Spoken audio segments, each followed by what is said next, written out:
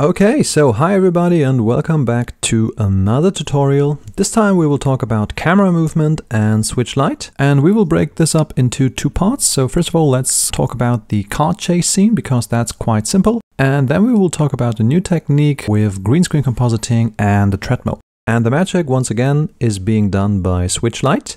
And you will see that the overall approach for this scene was actually pretty simple too. If we take a look at our setup here, you can see we have our Switchlight plane, and the Switchlight plane is parented to our car.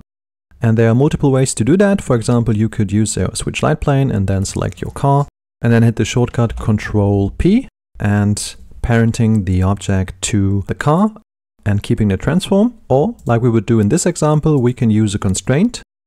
So you will have to select your Switchlight plane and then go on the constraints, and then for example use a child of constraint and then choose your rig as the target and then for example select the root bone.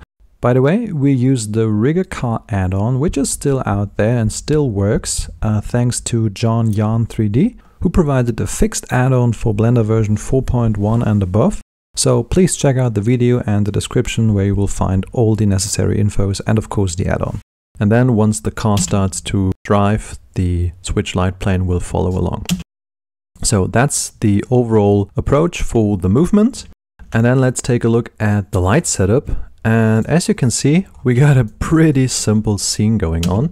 So really like a few assets, a street elements, some street lights, some rocks, and later on some trees. But the overall scene is really simple. And the light setup is also pretty simple. So as you can see, we got some big area lights emulating the moonlight. And then we got some smaller area lights that will emulate the passing street lights. And then we used some tree assets to break up the light of the different street lights. And that will create some nice shadows inside of the car once the car passes the different street lights. And last but not least, always keep in mind that you can create visual interest by using some fog or mist elements. In this case, it was pretty simple because we used the world shader and use a volume scatter node. And if we take this away, you can see how simple our overall scene looks.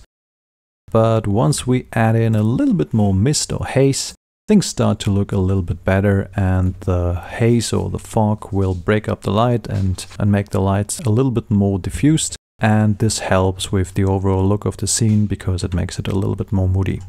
Okay, so let's take a look at the next piece of the puzzle. And inside of the car, pretty important, we got two more lights going on. So as you can see, we got our spotlight here, and the spotlight will give us a constant light source so we can really see the actor's face throughout the whole shot. If we would hide this light, we would have a pretty underexposed shot. Even though some of the passing lights will give us a little bit more information, still things look not that good.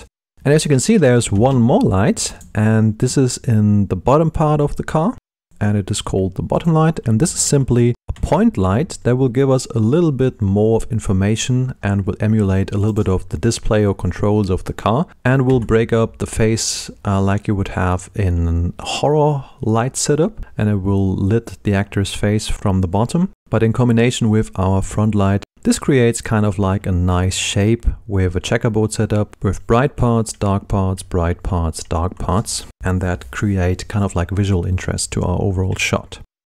Actually pretty simple. And then of course you have to parent the light, so the spotlight and the bottom light, to the car as well.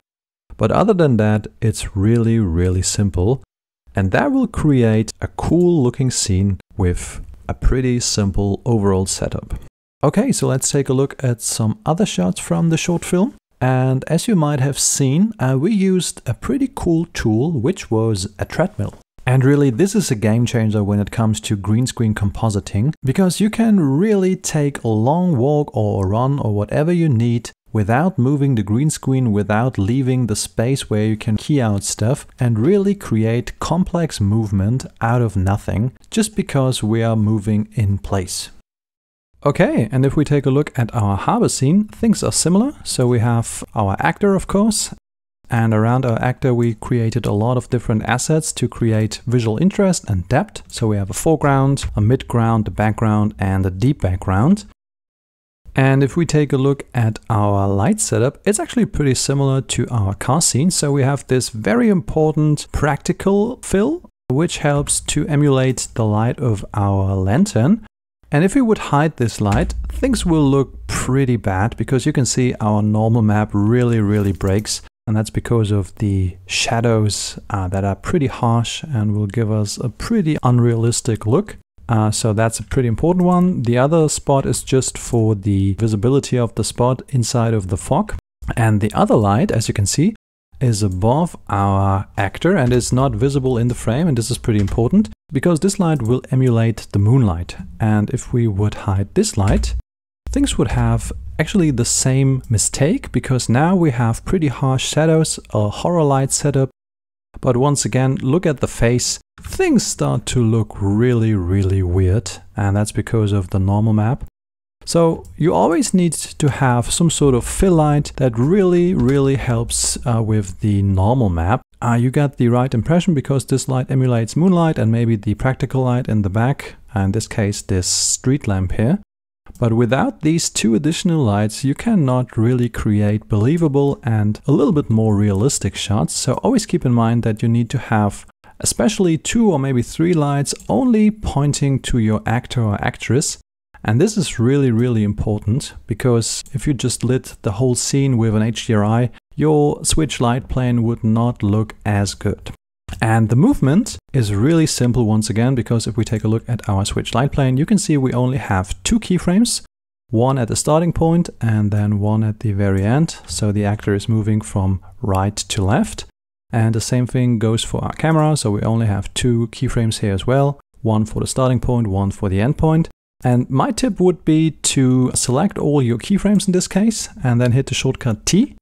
And that will bring up the interpolation and keyframe menu. And I would advise you to use the linear instead of the Bezier interpolation. So you just get rid of the ease in and ease out function, and your movement will look a little bit better because you don't have any easing at the beginning and no easing at the very end.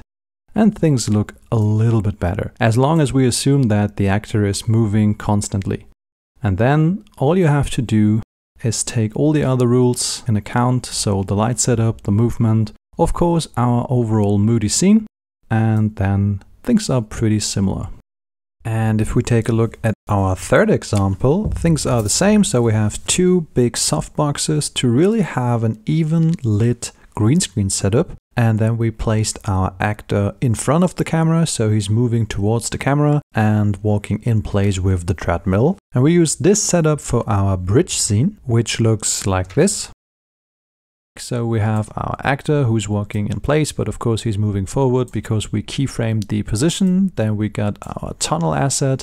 And in the background there's someone with, I don't know, kind of like bad intentions of killing our hero or whatsoever. And actually that's all there's to it.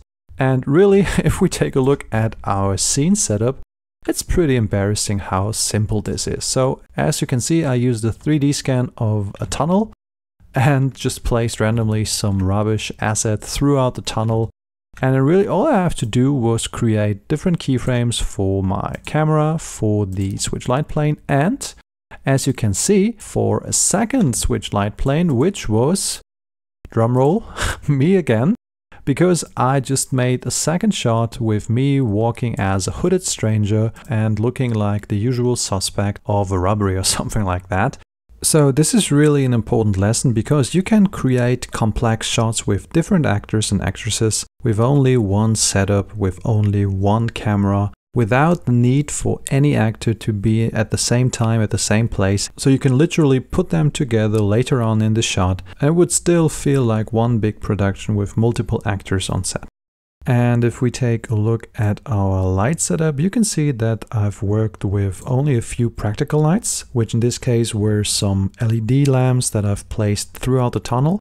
And behind that lamp there is always a point light, and the point light will give the real light power. And if we turn these lights off, you can see how underexposed the shot would be. So the lamps only have some sort of emission material So we need to enhance the practical lights with real point lights, and this will give us the illusion of an illuminated tunnel that will help to create better looking shots with practical lights within our scene. So you can see once again how simple the overall approach is, how powerful this technique is, because we can create multiple actors out of one. And we have pretty powerful possibilities to create dynamic shots, even though we're just walking in place inside of our do-it-yourself green screen studio in our living room. So that's kind of like the goal of this project, to really create complex, visually interesting and dynamic looking shots with a pretty low budget and even no real actors, but still creating some sort of interesting shots. And in the last part of this tutorial series, we will talk about real movement on set, using some new tools that will help us with the tracking process in the post-production. So pretty cool stuff. So stay tuned for the next part. But until there, thanks for watching and see you next time.